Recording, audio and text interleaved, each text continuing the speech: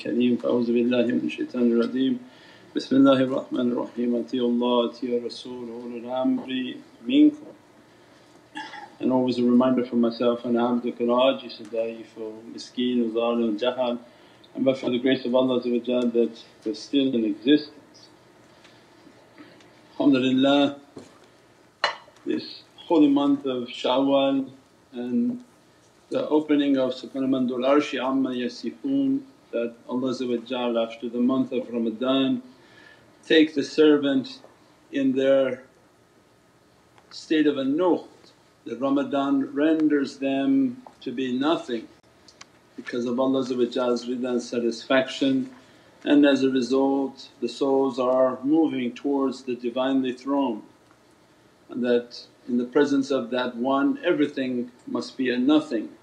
Alhamdulillah that this month of Shawwal all these understandings of binary code, of on and off, of the duality of light, of manifesting and non-manifesting, and that if you non-manifest you can enter into the reality of the wave, and that tariqas and spiritual paths are about the wave. There is no tariqah based on the state of manifesting, that is a zahiri and external path. The external paths their focus is only on the state of manifestation and the external reality. The internal path, spiritual paths, their whole purpose is to take the student towards their wave reality, the nukht reality, the off and negation of oneself. In all these different ways, alhamdulillah, these awliyaullah have been inspiring, that from every aspect, wherever you look at it, from a scientist, mathematician, from a spiritualist, from a person who is trying to seek realities, in every way they reconfirm the same reality, that as soon as we can efface and bring down our manifestation, then spiritual practices open the ability of our duality, the duality of our light, and the purpose of our existence is to regain our wave form and to feel the energy through the wave, to receive through the wave reality. So alhamdulillah that Allah guides, and whom Allah guides is then truly blessed, that He gives them an immense blessing to reach to these realities and to be dressed by these realities. Alhamdulillah that this ocean of immense powers, immense lights, immense blessings, and the only way to achieve them is then to harness the reality of our nothingness. And we face an uphill battle in a world that is only about existing and manifesting. By that reality and known alone you prove the existence of shaitan. That if Allah and the Divine wants us to be nothing, then how is it in these last days, if they're not the last days, why is it the state of manifestation has become so strong? Where a Facebook comes out, and Instagram, TikTok, everything about people having to manifest, and even they have nothing and still shaitan makes them to manifest. Means they absolutely have no purpose to be manifesting, they have nothing to be teaching, they have nothing of any importance to be sharing. But shaitan is not satisfied with that, and shaitan insists that still share yourself, manifest yourself, and that becomes then the proof of all these realities, the proof of these dualities, the proof of why people are not able to reach any spiritual reality because of the state of their manifestation. They're manifesting so strong, and that shaitan is so much under observation. We said that the light, its duality was based on observation.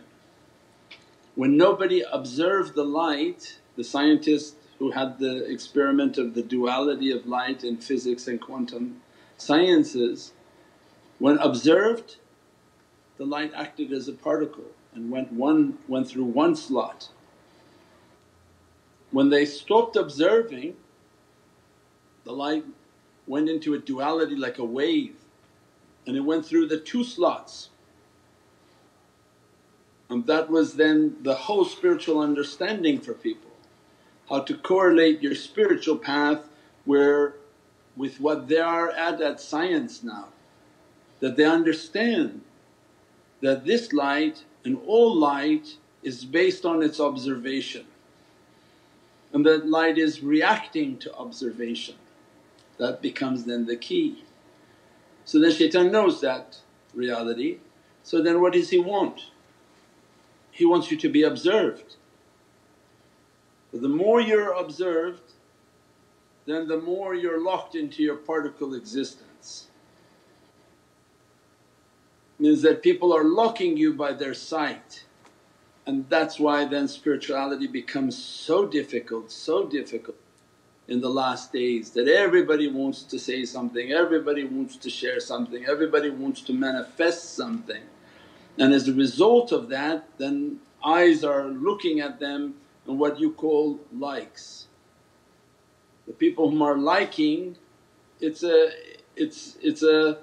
form of observation, means they've observed what you have put out into that world, and as a result they're locking people and they become further and further away from the reality of the wave, the reality of non-existence, the reality in which to reach the duality of this light that Allah gave to us. So alhamdulillah, just a reconfirmation tonight, because these are the nights of these immense masters of light. Imam Ja'far as-Sadiq is an immense ocean of sharia, of external knowledges, but an immense ocean of the spiritual and internal knowledges. And on these nights are the nights that they reconfirm within the heart that just take a path in which to be nothing. And this whole world will ask us to be something, and as much as we can leave the observation of people, as much as we can enter that reality.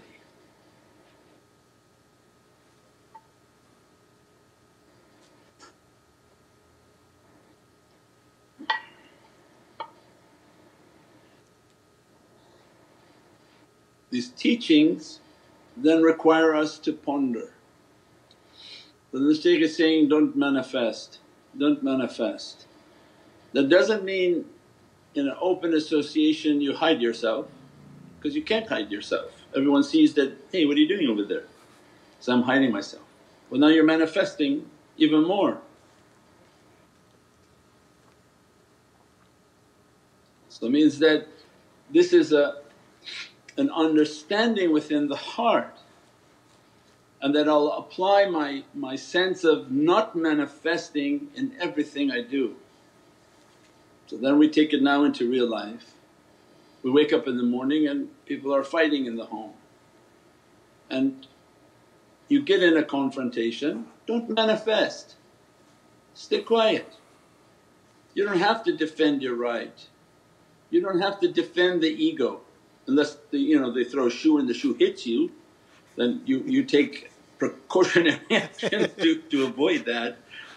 But it means that every step of our day there's a reality of not manifesting. It's not the open showing of, hey, I'm a non-manifesting person in front of people, but it's taking a path in which to not react to everything, because the reaction itself is the nafs, the ego, and the ego is the one whom wants the manifestation. Who becomes angry in your solitude is the ego. So the one whom isolates themselves spiritually, physically, even amongst the crowd, khalwat dar anjuman, means I'm amongst a people but I go within myself. Not I openly hide in a corner and then people know, hey, he's hiding in that corner over there. Then you're now getting the attention of people.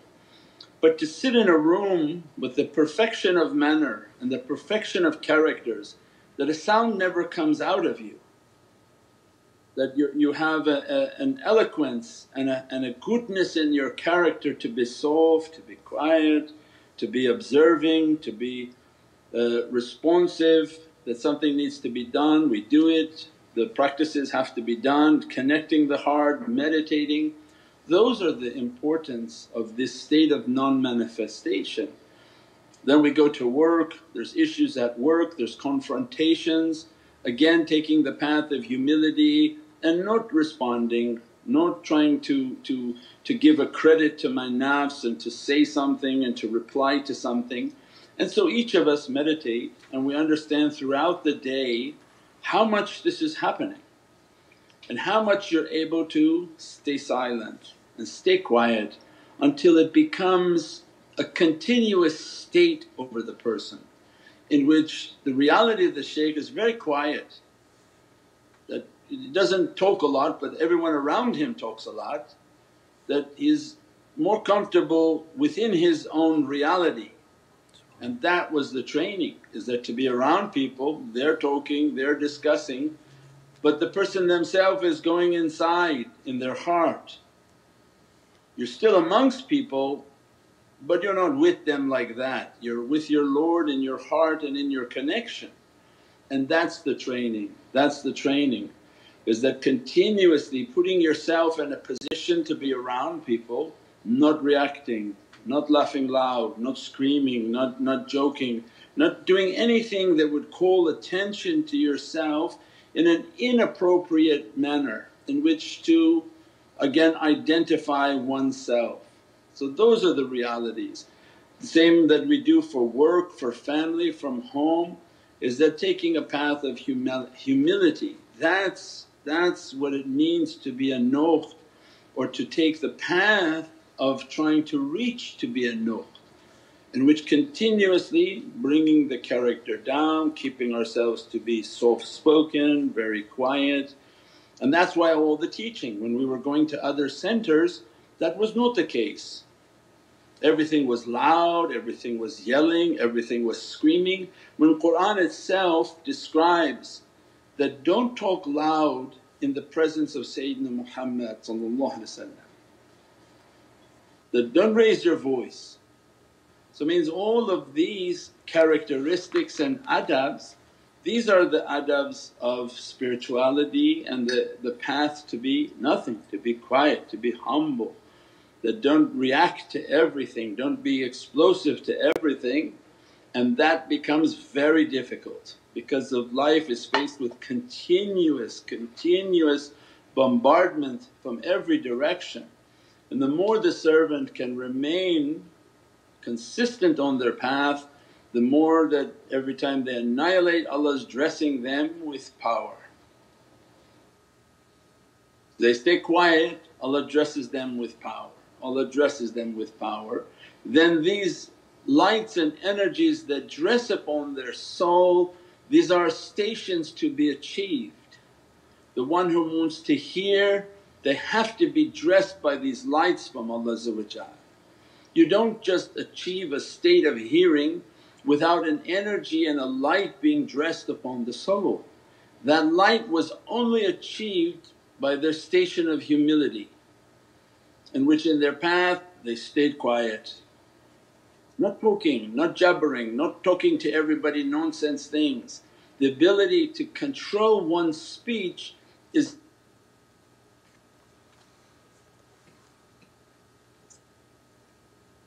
as a result.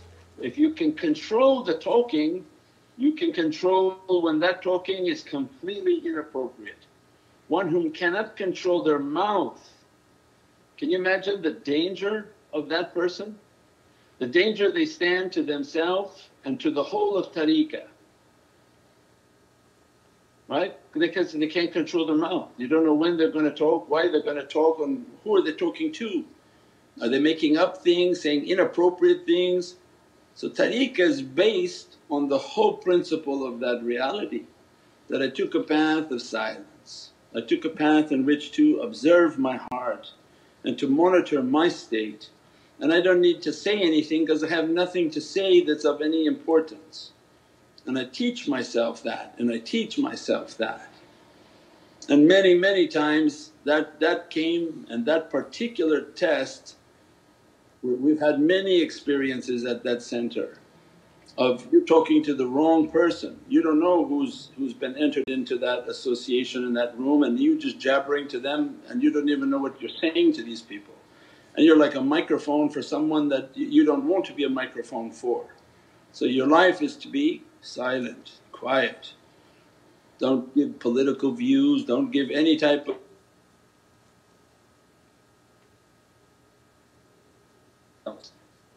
That becomes the same path of humility.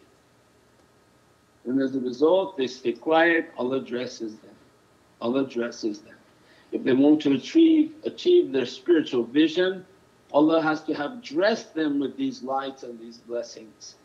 Any station that they're hoping to achieve, that station can only be achieved by going through the steps. You cannot avoid A, B, C, D and say, no, I only want to start from the alphabet from J on. You can't jump the system. Every step of the system is there so that Allah can begin to open the soul. How to open the hearing is a station, how to open the seeing is a station, how to open their inspiration in their heart and the different realities and stations that Allah want to dress the servant from if they're not achieving their 1, 2, 3, 4, 5. It's impossible. And then that state becomes farther and farther away, and that becomes the reality. And that's why in the last days there is no time, there is no time. And all that they're asking for is that take a path of humility, remain silent in your testing, have the best of character so that Allah can dress the servant. When Allah dresses the servant, the light and the energy upon them is sufficient now for their ability to begin to hear. Allah dresses the servant, layl, qadir. Layl means don't manifest, Allah dresses power. That becomes then a reality for them then to begin their spiritual vision. So all of these are then steps towards that divine ocean of power of Allah's rida and satisfaction.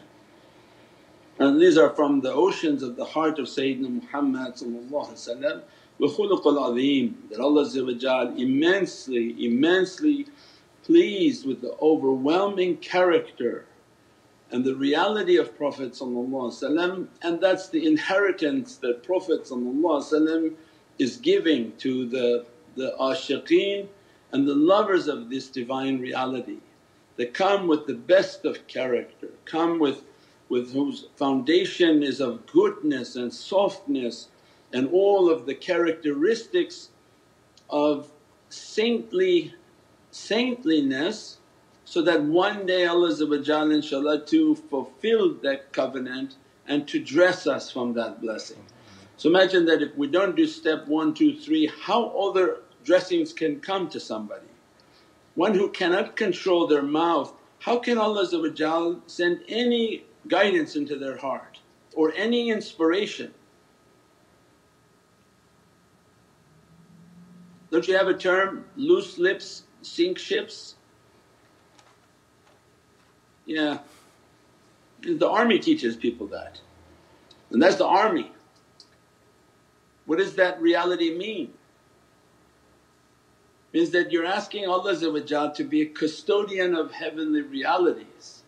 Well, those realities are secret until Allah wants them to be known. And they're secrets, many of them are secrets because they can confuse the state of people. Ilm laduni wa hikmati bis salihin are two wings that Allah gives to those guided individuals, that I give you from ilm laduni, I give you from my Divinely and heavenly oceans of knowledge, But I must also give to you ilm laduni wa hikmati bis salihin, then I have to give you the wisdom of pious servants, because this knowledge you have is a immense weapon, and if you're just throwing it out because your lips are loose, well imagine then the confusion you could cause, the difficulty coming and telling somebody who's not yet ready for a level of knowledge, not at anywhere of an understanding, and you throwing left and right information to people, then you can imagine the amount of confusion, the amount of difficulty. It's not something just thrown out, it's something that comes as an immense treasure, safeguarded within the heart. And then Allah takes the servant to be from salihin, that in their righteousness and piousness their heart is like a fine-tuned instrument.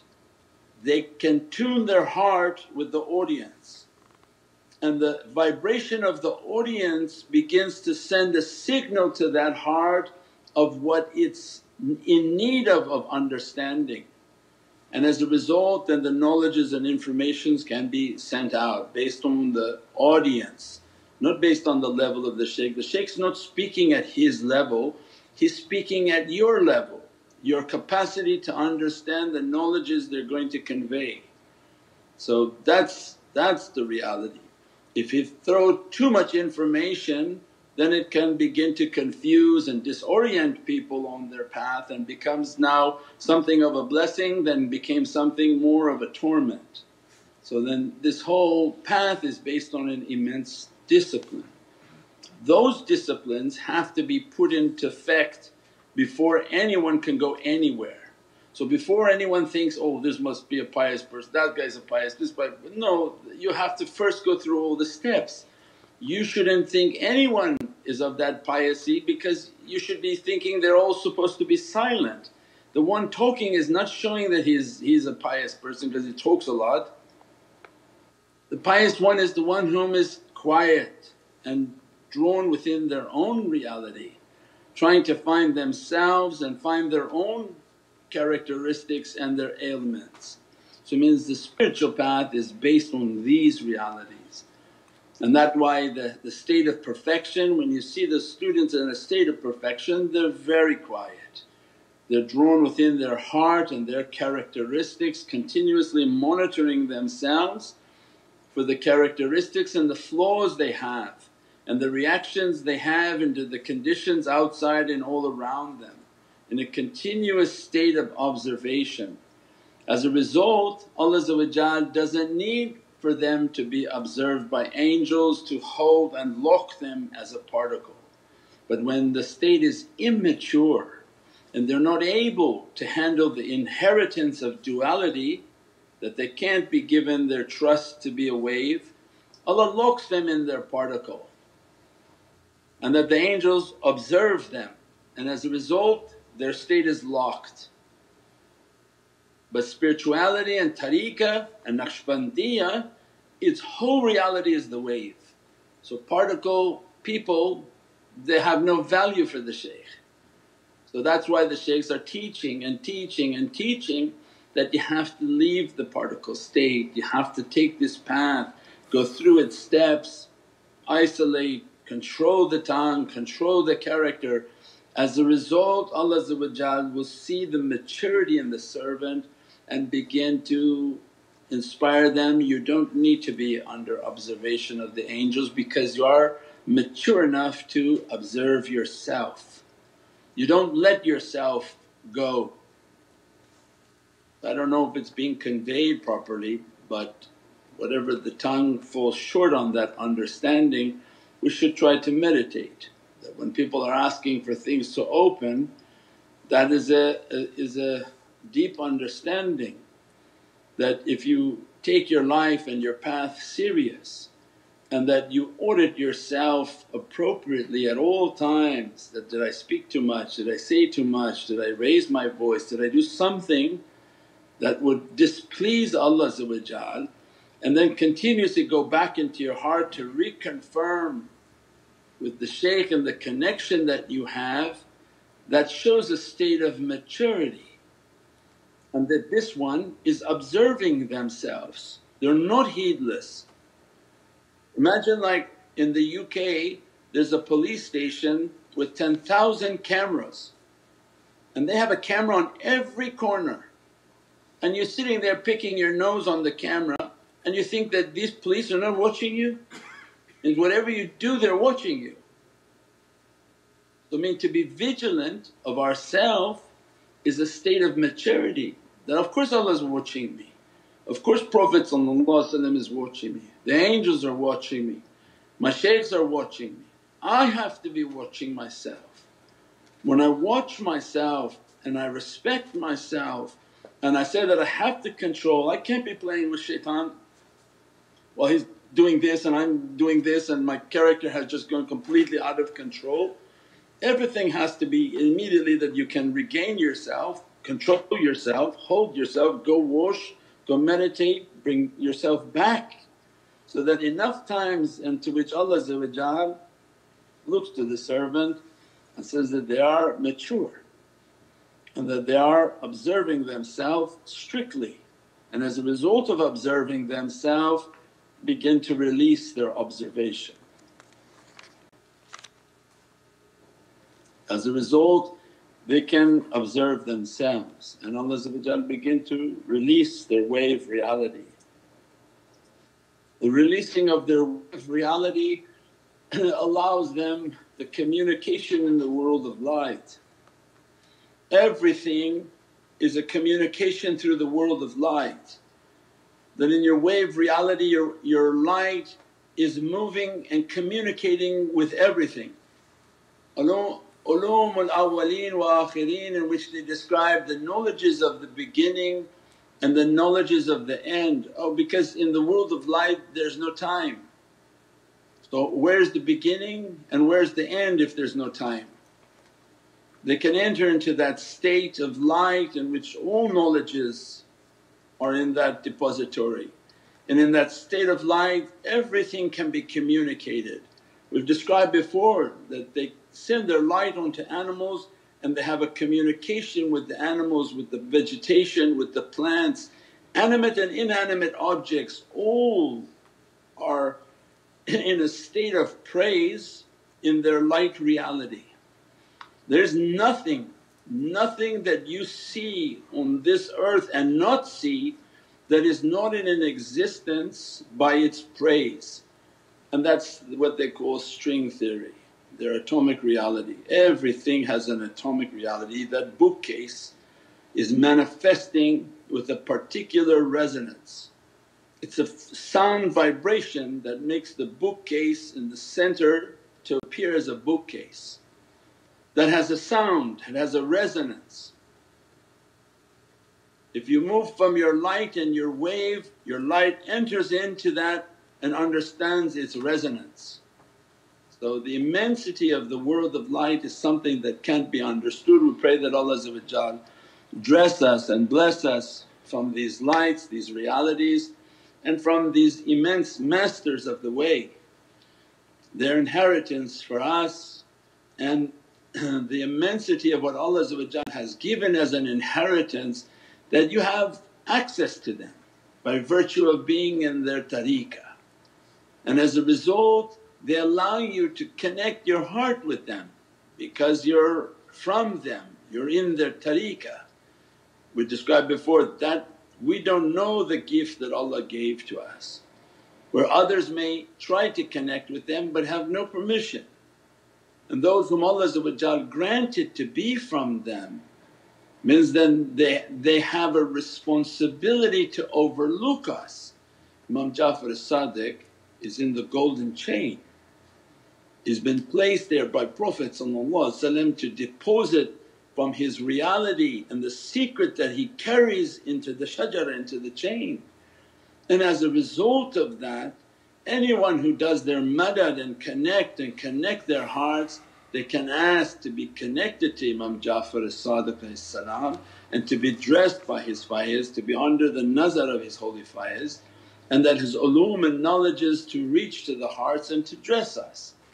That alone and all these realities alone is enough for us to be grateful for lifetimes and to show our gratefulness to Allah of the immensity of what He has given as a gift, and to want with all our being what Allah has given to us, and not to be distracted by what we're asking for, but thanking Allah for what we have been given, inshaAllah. Subhana rabbika rabbil izzati amma yasifoon wa salaamun al mursaleen walhamdulillahi rabbil alameen bi hurmati Muhammadan Mustafa wa basira Surat al-Fatiha.